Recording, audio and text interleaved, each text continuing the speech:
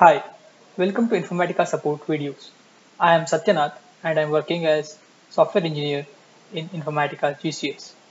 In this video, we shall take a look at the usage of sorted transformation in IICS mappings.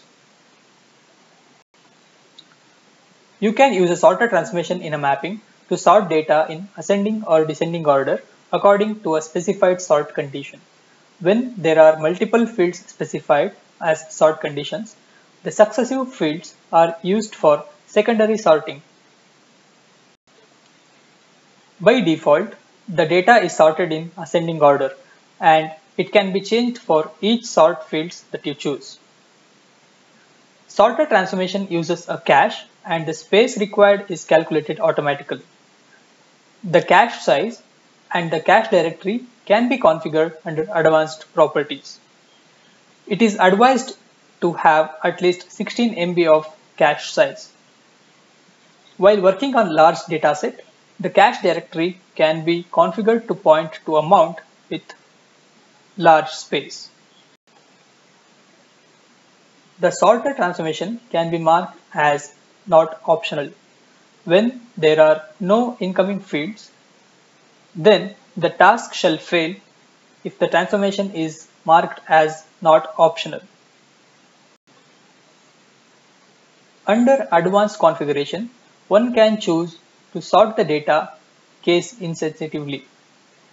Distinct option under the sorted transformation advanced properties can be used to deduplicate and sort the data.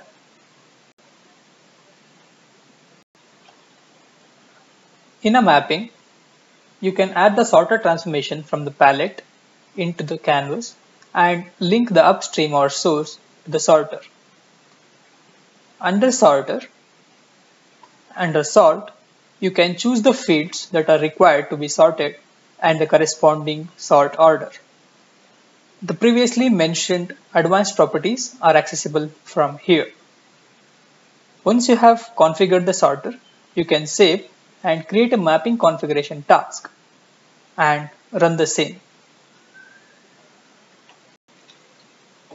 Once the task is completed successfully, the data in the target should be sorted as per the configuration.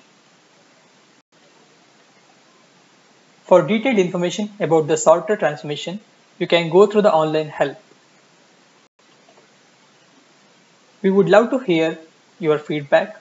Please write to us at supportvideos@informatica.com or at the Twitter handle mentioned.